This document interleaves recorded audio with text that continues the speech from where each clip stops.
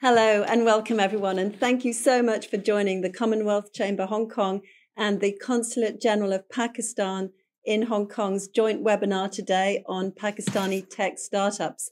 I'm Julia Charlton, the current chair of the Commonwealth Chamber in Hong Kong, and we are super excited to introduce you to this dynamic and amazing panel of startups who are making themselves known not only on the local but also on the international radar. Startups in Pakistan have gained more funding in the first 3 quarters of 2021 than in the previous 6 years combined, which is really quite amazing. Pakistani tech startups are leading this great performance, and as Pakistan's trade and tourism industry flourishes and its current $257 billion consumer market continues to expand, these startups are part of the pioneers of Pakistan's digital economy. So we're very pleased to have here with us today. We have the CEO of Khaled Memon of Apricart, and Taazah Tech is represented by its co-founder, Abrar Bajwa. And our moderator, together with myself for today, is Asim Malik, Consul at the Consulate General of Pakistan here in Hong Kong. But we're most honored and delighted to first introduce you to the Consul General of Pakistan, Mr. Bilal Ahmed Butt, who will give an introductory speech before we begin our panel discussion. Just a little housekeeping before we begin. The webinar will be approximately 1 hour long with a Q&A session following the tech companies' presentations. Please feel free to share with us your questions in the Q&A box at any time during the webinar, and we'll do our best to get to those. So without further ado, I invite Consul General Bilal Ahmed Butt to say a few words. Consul General. Thank you, Julia. Assalamu alaikum. Good afternoon, ladies and gentlemen. It's my pleasure and privilege that Commonwealth Chamber has invited me to this webinar, and they have organized this webinar in collaboration with the consulate, and it's pleasure and privilege that I have been invited. At the onset, I would like to give an overview of IT sector of Pakistan. Pakistan is a country with 220 million of population, where 64% of our population is below the age of 30. Whereas 29% of our population is between 15 and 29 years of age. We have 23,000 IT graduates every year. And in Pakistan, there are more than 76 million smartphone users and 78 million broadband users. We have 173 Higher Education Commission recognized universities in Pakistan. So you can imagine the size of our population and our education sector. Pakistan exported around $3 billion IT and IT-enabled services during the last year. IT services sector is doubling in size after every 4 years. E-commerce is expanding in Pakistan, though currently its size is only $1.5 billion. But we expect that it will grow exponentially as we have young population and our young generation is more inclined towards the e-commerce business and its products. More than 7,000 tech companies are doing business in Pakistan. These companies are providing myriad of services, including BPO services, gaming and animation, mobile application, IT support services, blockchain, artificial intelligence, software development, and system integration. Commonwealth Chamber of Hong Kong is a forum that can provide an opportunity to IT professionals from Pakistan to not only broaden their horizon, but also to get connected with large number of nations having a lot in common. Furthermore, Hong Kong has developed financial markets and offers greater opportunities to fintechs and in other fields like artificial intelligence, blockchain, and cybersecurity for marketing new products. China-Pakistan Economic Corridor Project under the Belt and Road Initiative has also brought new opportunities for Pakistani entrepreneurs. to expand their businesses in this part of the world. We understand, and given that the size of the global information technology industry is more than 5 trillion US dollars, the share of Pakistan is much less than desired. By creating an enabling environment for professionals to invent, establishing backward linkages within the country with the young people, and forward linkages with the global markets is the need of the hour.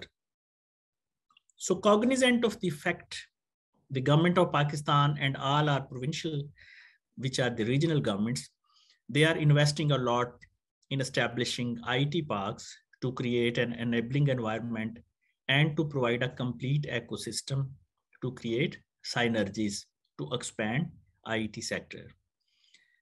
Government of Pakistan is also providing financial and other incentives to IT professionals and companies to facilitate them to expand their businesses, not only in the local, but in the global markets.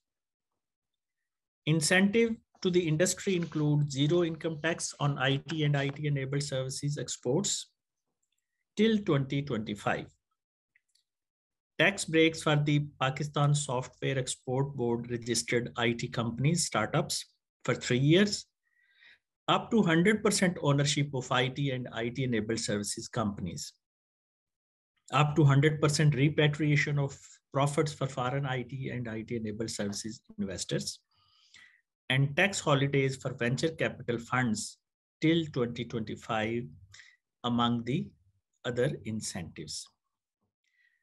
I would invite investors and companies from Hong Kong and other Commonwealth countries to invest in Pakistan IT sector, to collaborate with Pakistani companies in the form of the joint ventures, to create synergies, to benefit from a win-win situation. At the end, I would congratulate Ms. Julia, Chairman of Commonwealth Chamber, and her team for organizing this much needed event. I would also appreciate efforts of Mr. Asim, our counselor, for coordinating for the webinar. However, it may just the beginning of the cooperation between Commonwealth Chamber and Consulate General of Pakistan. I would be looking forward to participate and arrange such kind of giant events in future to deepen our friendship and enhance business opportunities for entrepreneurs from all sides. So Julia, once again, thank you very much. Thank you very much, all the participants. Welcome on board, and I would request to proceed with the rest of the activities of the webinar. Thank you very much once again. Thank you very much, Mr. Bilal Ahmed. That was wonderful. And we're very honored that you gave such a fruitful talk to start off this webinar. Thank you also for your kind words about the Commonwealth Chamber. So I would like to now introduce the first startup for this afternoon, which is Apricart, initially known as Apricart, which was set up when COVID was at its peak in 2020. And it was set up for the purpose of providing people who lost employment to cushion the impact of the devastating economic toll caused by the global pandemic, which has affected all of us. And it was rebranded in April this year. So Apricart is a smart shopping cart that seeks to improve the shopping experience for retail grocery shoppers while gathering important path-to-purchase data for consumers, packaged goods marketers, and grocery stores. So may I invite the CEO, Khalid Memon, to tell us all about this exciting startup. Thank you very much, Julia. Thank you very much, Hong Kong Commonwealth and Pakistan High Commission, for inviting us and giving us this opportunity and platform, excellent platform to showcase Apricart and what we are doing. So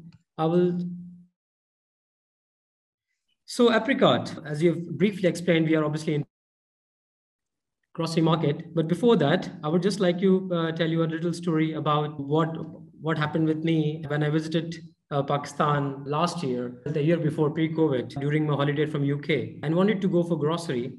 And something like this encountered outside grocery stores in Karachi, one of the largest cities of Pakistan. So this is the queue outside a grocery store in Pakistan. And it took me around This was the scene of the parking outside the grocery store. And this was the queues inside when I had to check out my groceries. So after battling with the wobbly trolleys and finding the right product from the aisles, I finally got into the queue, and it took me around 3 hours just to spend 4,000 rupees worth of shopping. So why is it so? Now, let's dig in deeper what's going on. This is very interesting forum in the World Economic Forum last year.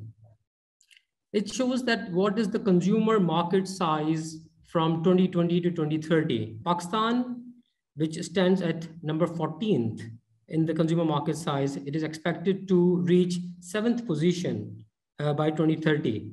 So that is the size of the market that we are looking at. Let's validate them from the stats, as His Excellency also explained the same.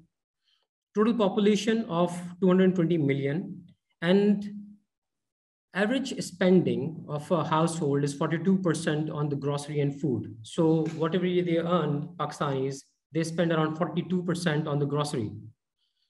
That brings the annual revenue of the grocery market to 53 billion USD in 2020, which is growing at the CAGR of 8.3% per year.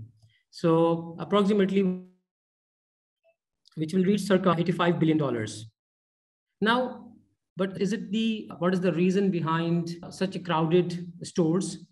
The main reason is basically the lack of large stores which can offer a full good quality availability of the goods at the affordable price. So I'm not talking about the quality here, it's just the availability of the product and at affordable. So it's clearly an underserved market which needs to be looked at. Now, when I went back to UK and COVID was at its peak and people were struggling with the groceries, I just look at the potential of the market as well. Now, 60% of the population is under the age of 60, and we've got 61 million internet users, which are increasing the circa. Now, 6% of shopping is just done online, and it is estimated that by 2025, 2026, it will reach around 25% of the total market, obviously increasing at a rapid pace. This is also validated by Central Bank of Pakistan's report, which is State Bank of Pakistan Payment Review Report, which says the quarter-on-quarter payment on e-commerce is growing with 4%. So there's a significant market, significant potential. So I left my few startups that I started in the UK, came to Pakistan to build Apricart, to bridge the gap from problem to the solution and to the potential. What is Apricart? What we are offering? It is basically a reliable, convenient stock, fast because it's a time of Q-commerce and e-commerce. It's a combination of two, and price competitive solution. That's what we offer. We deliver groceries to your doorsteps done by app or internet website within 15 minutes, as fast as 15 minutes, or maximum 90 minutes, depending upon the area you are in or the grocery you are doing. So it's a complete platform which is offering convenience and a price competitive goods to you. There are a few other startups in Pakistan who are offering this similar service because it's a time for Q-commerce and e-commerce, but not many, as it's a huge market to capture. The key part is the number of SKUs. Normally, companies nowadays, they are focusing more on the speed of delivery rather than the variety of goods and the price. At Apricart, we have got more than 20,000 SKUs, which is equivalent to any large supermarket. And we are offering fast delivery through dark store model. We're currently starting in Karachi and planning to expand in Pakistan, across Pakistan, and perhaps in some other Commonwealth countries very soon. So since the inception, we have already reached more than 250 orders per day, and we have a retention of 86% of our customers. And our current AOV is $12 per order, just because of the basket size and the availability of product. And the aim is to really change the way Pakistan does its grocery, not only the cravings, but the entire monthly basket, which basically can save them hassle, save them money, both of them, and they can get all these reliable products on just tap of the finger. Some market size we've already spoken about, I've just explained. We do have a robust unit economics in Q-commerce across. Basically, they are more focusing on the speed, whereas we are focusing not only on speed, but our own sustainability. And then we are building a nice contribution margins.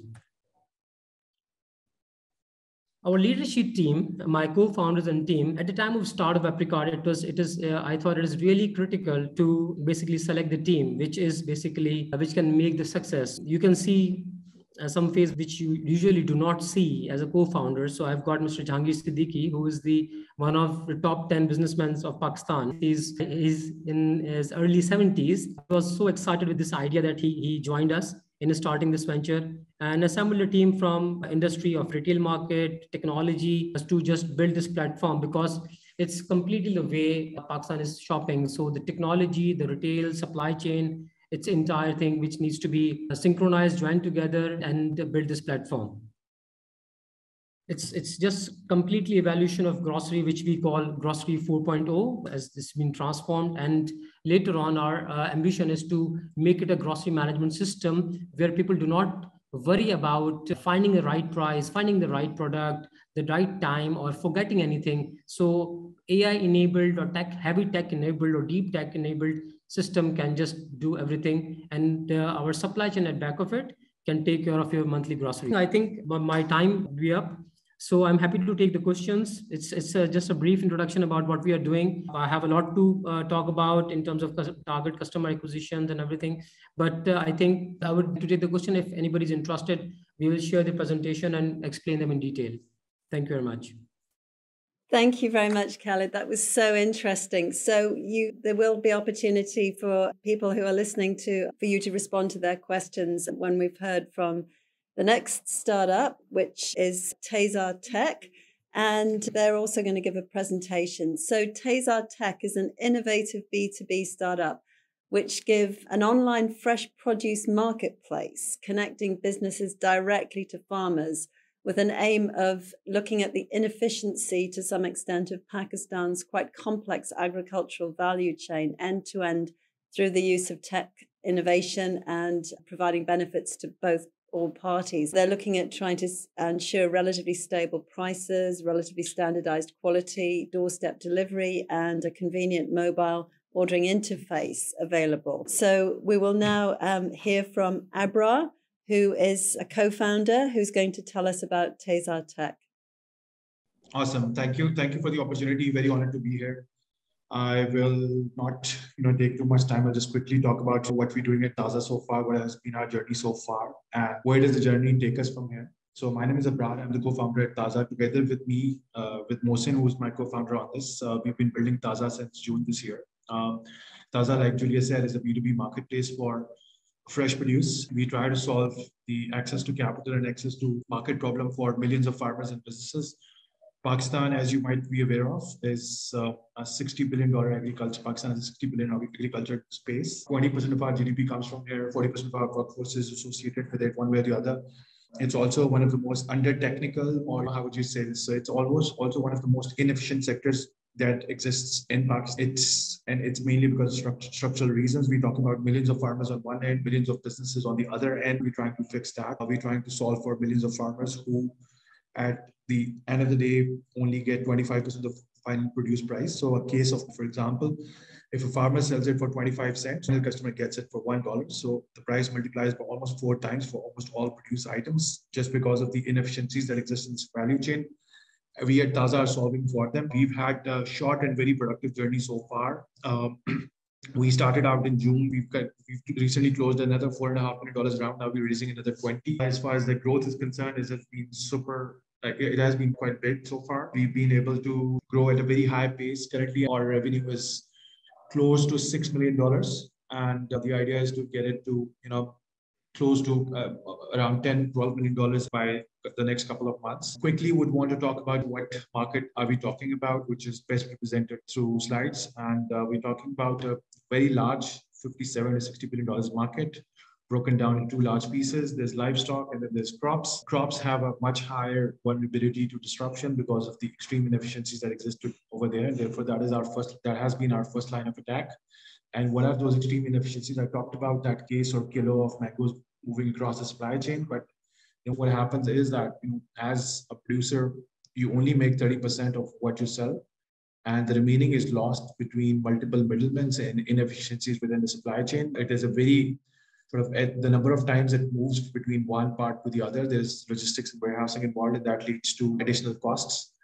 There's wastage because of multiple pieces of handling and poor incentive to produce high quality, and because there is no supply demand matching, which leads to a lot of wastage.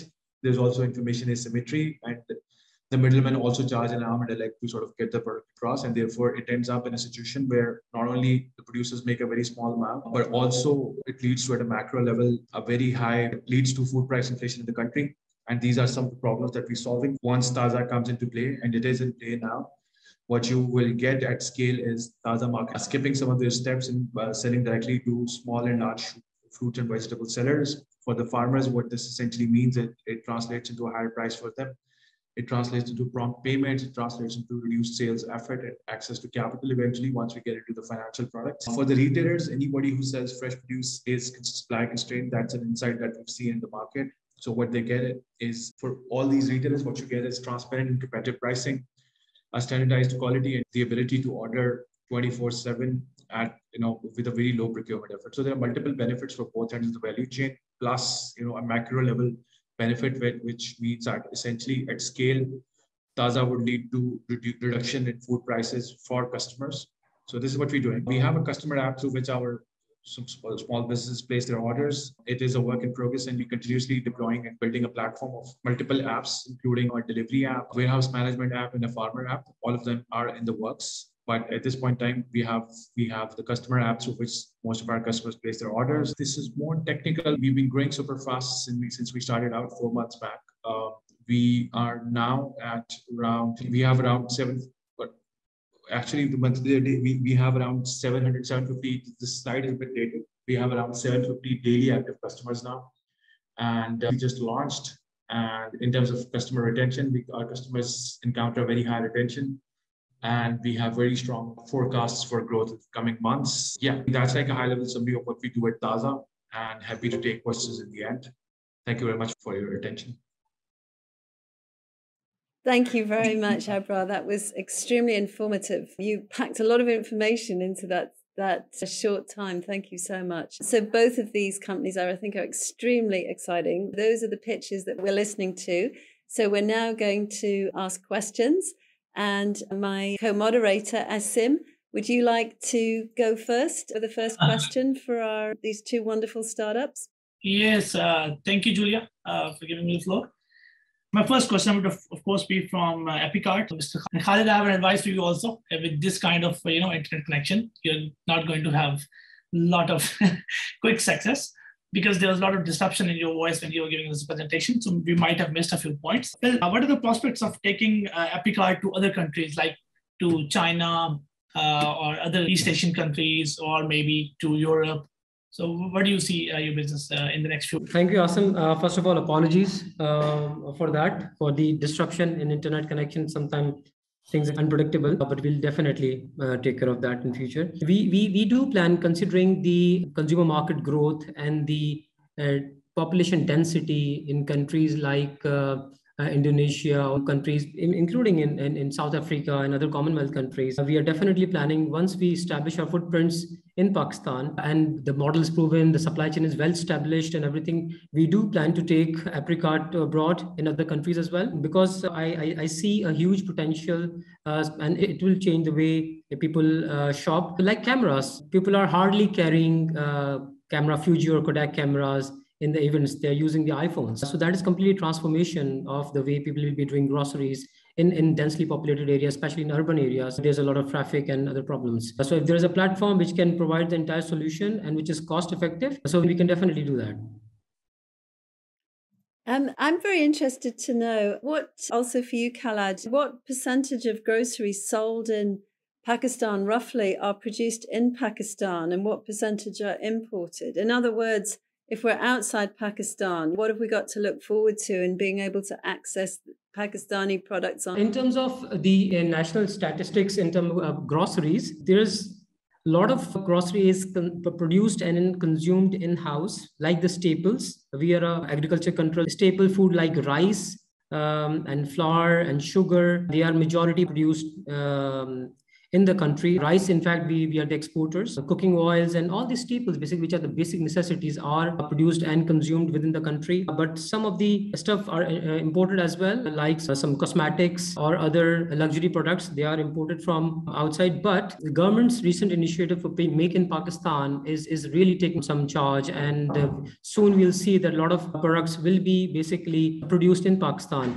In terms of the export, you can definitely expect a lot in the future. As a lot of companies, startups, they are focusing on promoting and exporting the goods from Pakistan, which are made in Pakistan, in terms of agriculture, in terms of the factories. So we've got our own staple brand, which we plan to export outside Pakistan as well. So perhaps you sitting in Hong Kong can order and we'll deliver you.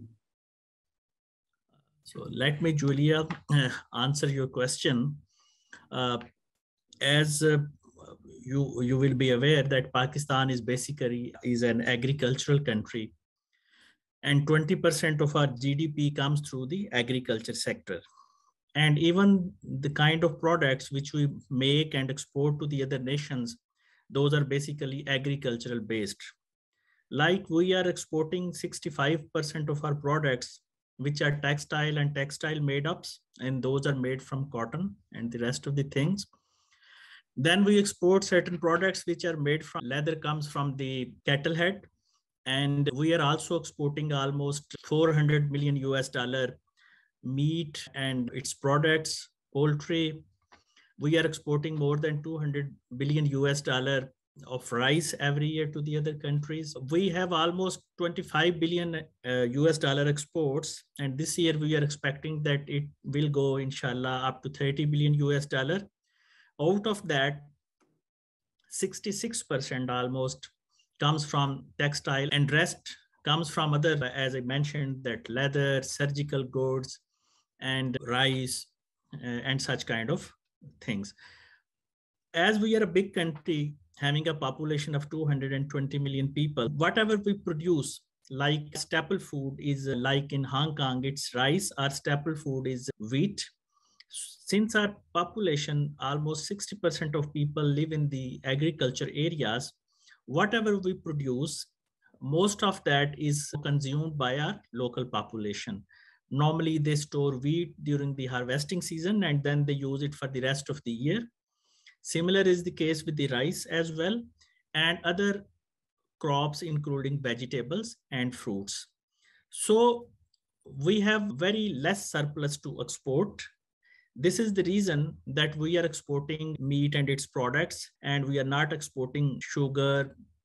Sometimes if there is excess sugarcane crop, then the government allows for export of sugar to the other countries.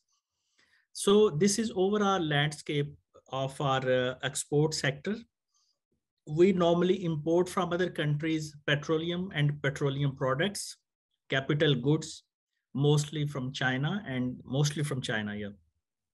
So our major bill of imports goes towards petrol and petroleum products and capital goods, and some consumer goods, you can say luxury goods, and some automotives, mobiles, and these kind of things. So this is an overall overview of our import and export sectors. Though we grow all kinds of crops and fruits and vegetables, Pakistan is one of the largest producer of wheat, cotton, sugarcane, maize, and rice. But since we are a big population and our productivity is at the middle of the continuum, we take care of our population through our production. And most of the staple foods are not imported by Pakistan. But as far as edible oil and petrol and petroleum products are concerned, we have to import them. So thank you. I hope I did not take much time. No, you're clearly an expert. That was a wonderful exposition. Thank you very much. We have some questions from the audience, and here's one for Abra. And the question is, please could you again give your motives, I guess your reasons for establishing Taazah, perhaps the sort of short overview of it again, Abra, and perhaps for my benefit, you could speak slowly because you said so much in such a short time. Maybe you could just go through again why you think that Taazah is such a good value proposition, please. So we were working and mobility was a huge, deep-rooted problem. Transport is pretty bad in Pakistan. So, and with Kareem's arrival, what we saw was that a major mobility problem was solved for people. We'd done that firsthand, me and Mohsen. And we said, okay, now we've done that. What's even bigger, right? What's even a more larger impact problem and what could be even more complex than this? Because if you're spending your next 5-10 years on a problem, it has to be very large and it has to be very complex. We looked around for multiple problems and then eventually we decided to get into agriculture. It's underinvested in Pakistan from a technology standpoint. It has huge benefit for millions of people. So we want to create the largest impact in Pakistan, and that's how we ended up in agriculture. We also have like agriculture family background, so it was a bit personal too. And therefore, through all of these factors combined, we got into what we got into. So it's technology, it's passion, and it's expertise and experience. That's a very good combination. Julia, I would like to ask one question from Abrar. Sure. Abrar, I'm really very pleased to hear about your project. And we are always in a fix how to minimize the role of the middleman in our agriculture. We don't have much storage facilities in Pakistan, though we always try to incentivize the people to build more and more storage facilities in Pakistan. So I'm really very much intrigued with your project, how you are going to minimize the role of the middleman. I understand that a lot of profit margins are there for the other retailers and everybody else. So are you how you are trying to connect the customer with the producer? Really, it is intriguing me that because without building warehouses, storage facilities, and then I don't know how you people are going to do it. So a great question. I think the answer is today for us is that we have to reduce the time between the point of harvest to the point of delivery to the retailer. And in doing so, we build a very lean supply chain. So wherein we don't need a lot of warehouses. So what we do actually, we currently have 4 warehouses in Lahore. We have 2 in Karachi now. We probably are going to have one in Islamabad. We're building on top of all of them. But we don't do long-term storage. We currently are not into, say, wheat, rice, or some of these other grains. We are purely focused on fruits and vegetables.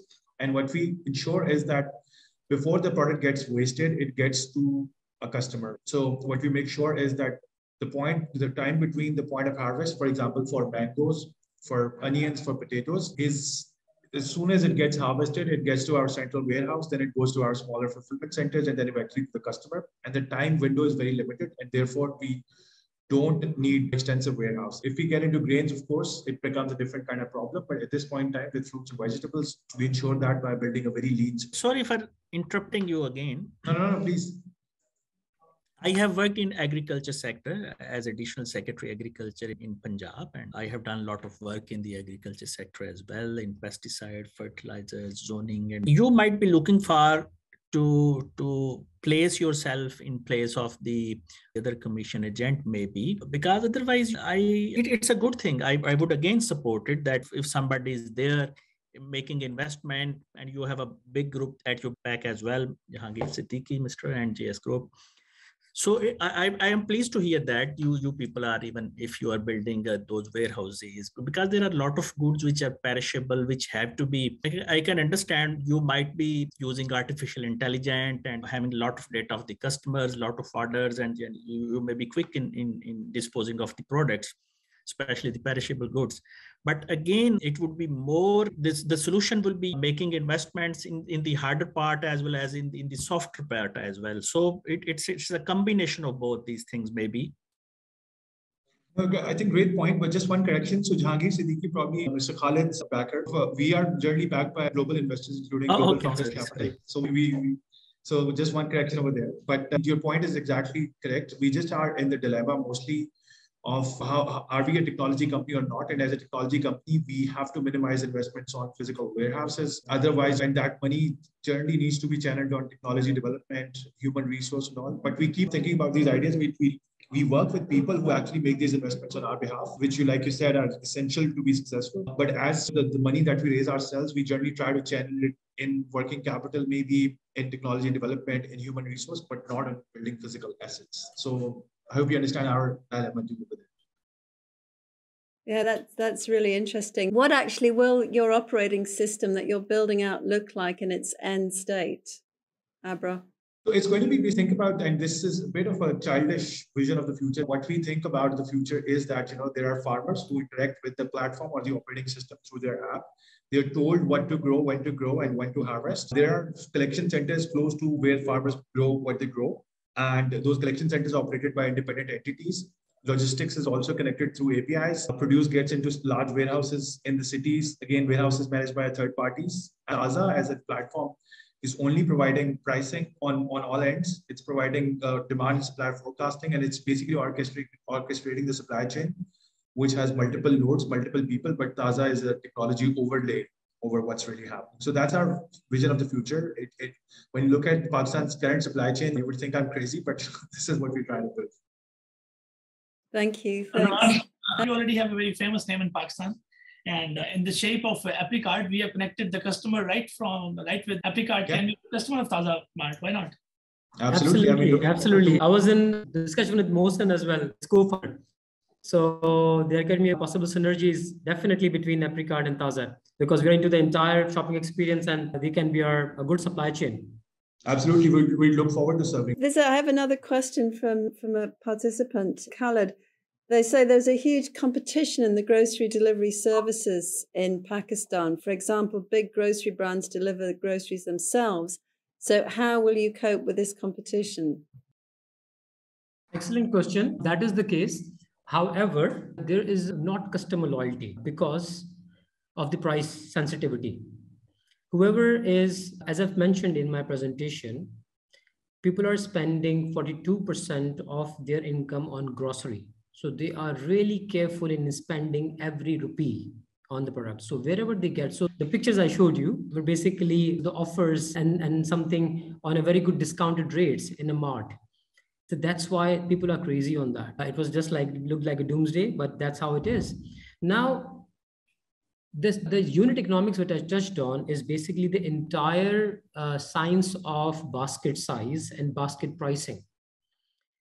In order to solve that, what we have done is we have introduced our own product brand, which are of staple foods. So likes of rice and pulses and sugar, salt, all the basic 27, 28 items. So we have a supply chain of rice, pulses, sugar, and everything. I get it at most discounted rates. And I've established such an excellent supply chain that I supply directly to the consumer at least 20% lesser rates. Even then, I make 30 to 40% profit on those particular items. So if I look at the combined basket size, where I get 4 to 5% on my FMCG or branded products, I get a higher margin on the own product. So the combined basket is giving me sustainability. So even I can give away further to the customer.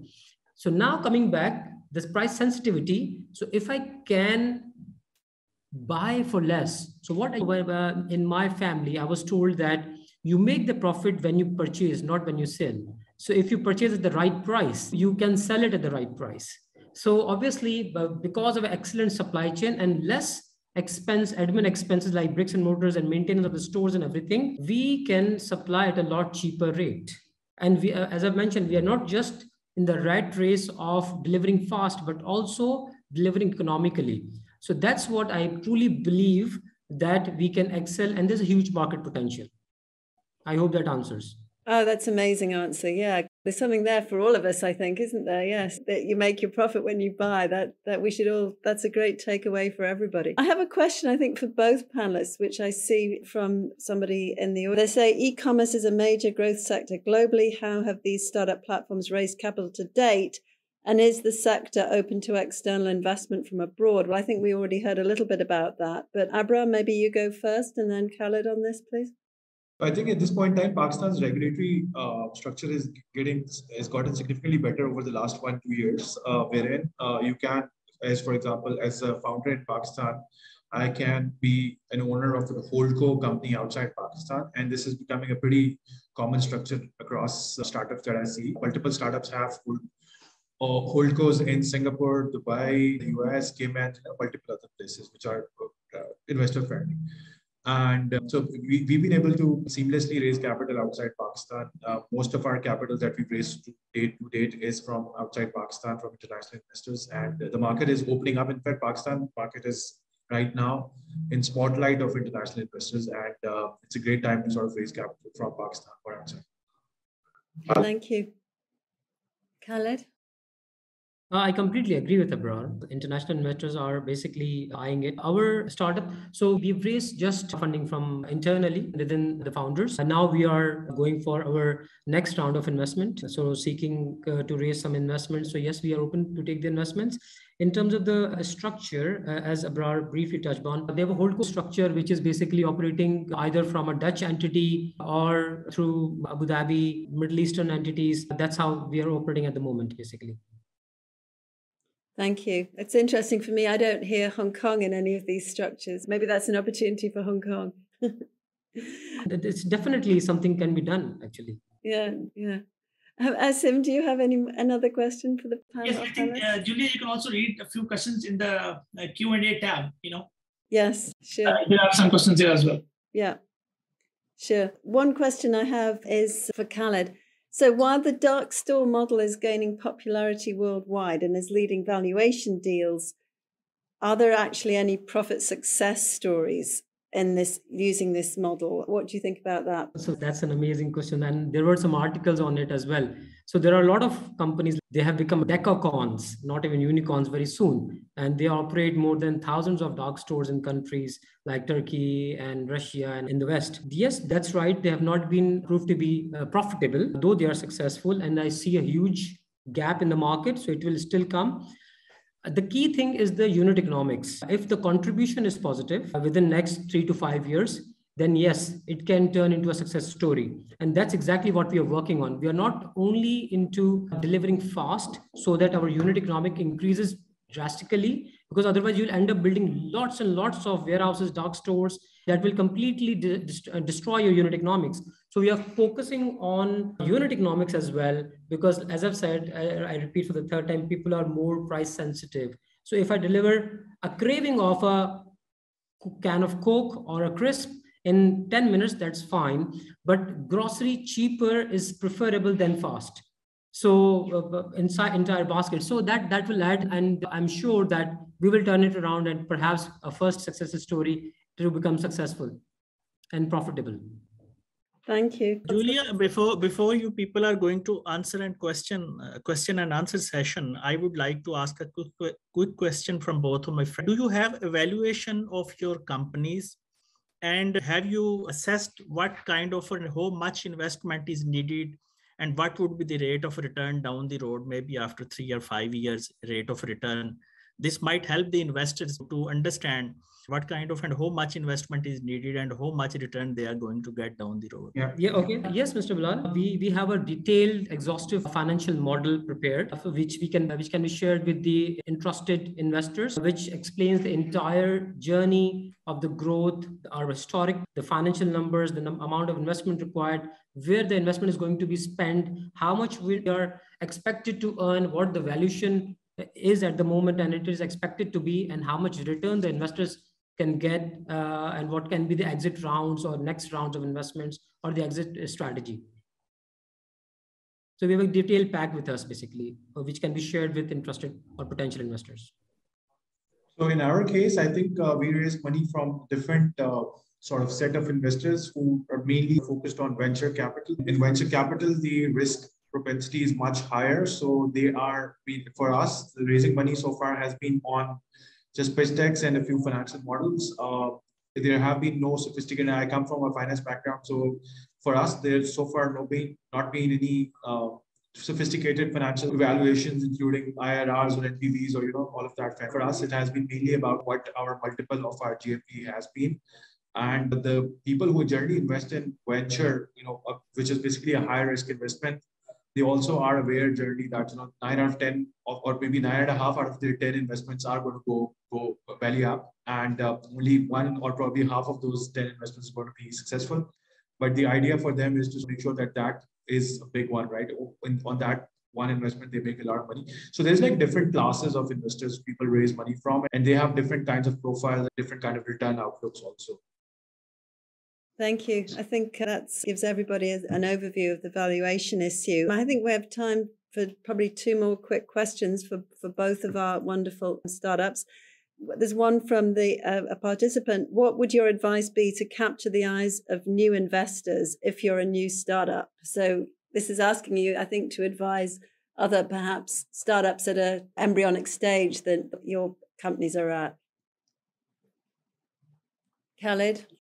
Yeah, okay. I think somebody told me that if you are here to serve the community, and if you are passionate about something, and that something can transform the community and the society, that can add the value. If you're serving the society, then it's definitely worth it. And all you need to do is just work hard, have the right people in the team, have the right business model, be at the right time, at the right space, in the right place. Then it's just a matter of advertising it. You raise the capital, basically. Thank you, Khaled. That's a tall order. Right place, right time, team.